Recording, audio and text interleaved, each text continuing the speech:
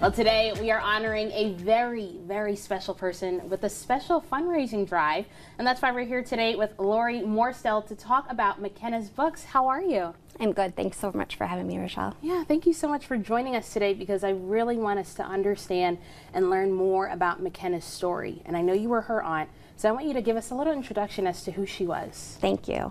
Makenna Morse, she was an amazing human being. She was a 6th grade English language arts teacher in Eaton Rapids. She was a mother to a 3-year-old beautiful daughter, Sadie, and she was a poet. She was an avid reader. She loved books. So this, Makenna's books, is one way that her family is choosing to honor her and to continue her story.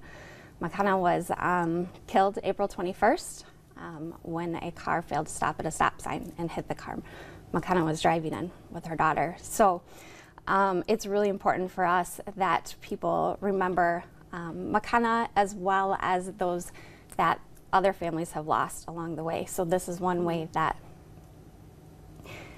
Makenna's books is an opportunity to continue Makenna's story by sharing books at little free libraries across the state of Michigan. Yeah, and Laurie, thank you so much for talking about her story and showing her light right here and sharing it with other people, especially through her love of books. And I feel like this is such a beautiful way to honor her legacy and make her feel like she's still here with us. And with that, like you said, you have this wonderful book drive of hers.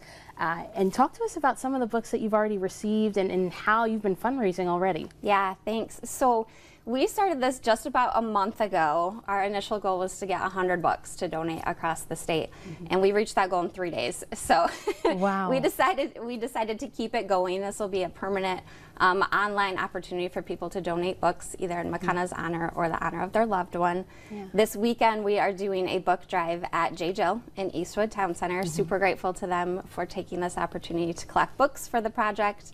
And people can go into the store this weekend.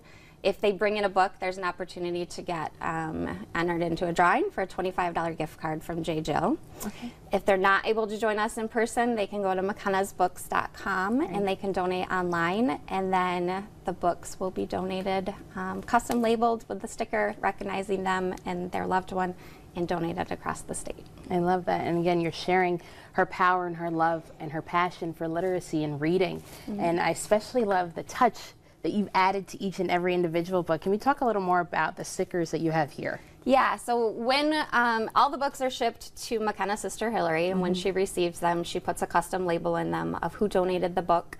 If individuals don't have a family member that they want it donated specifically in honor of, then we place Makenna's name in it. And then the book gets distributed across the state. So her entire family is, right now, we all have boxes of books that our car working to deliver to get them out there. And we have about 350 books right now that have come in. That is amazing, 350 books.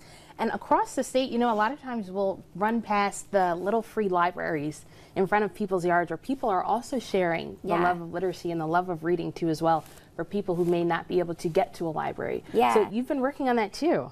Yeah, so if you've ever seen these creative little boxes, they look like fancy mailboxes at the end of people's driveways. It's a share one, take one type opportunity. They're free. People put them up sometimes in honor of their loved ones that passed away, or just because they're a book lover themselves. So you'll see them throughout the state. Little Free Libraries also has an app that you can use to find the one nearest you to go grab a book. I love that. And as people are donating their books, are there specific types that we're trying to bring or we're trying to collect at all? We will take anything and everything. We just ask that if they're previously loved, that they're gently loved. So we want to make sure that they're still readable.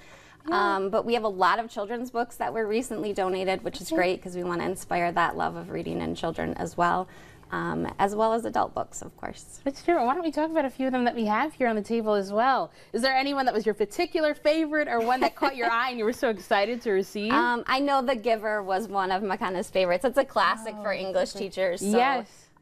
Grateful to have that one in the collection as well. Scarlet Letter, another literary classic down there. But the kids' books I think are really fun, especially the ones coming from Michigan authors I think are great to share. Absolutely. I have to say, before you leave, I think I'm going to try to read through this one first.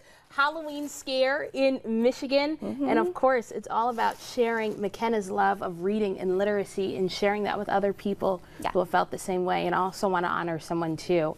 Now, I know you're still in the early stages too, but you've also started hashtag Makenna's Books. Yes. Tell me a little more about that. Yeah, so our goal, you'll see in the stickers, the hashtag is in there. Our goal is hopefully when people receive these books, they find them in the little free libraries, that they go online and share where they found them, how it impacted them, if they want to share a story themselves about their loved ones or themselves, then we would love to hear where these books end up and how they're impacting the community. Awesome. Well, Laurie, thank you so much, because there's so much power I think we underestimate in sharing someone's story and even sharing someone's legacy. So thank you for honoring Makenna that way and showing other people that they can join you and do the same thing too. Thanks, J.Jill. Appreciate it.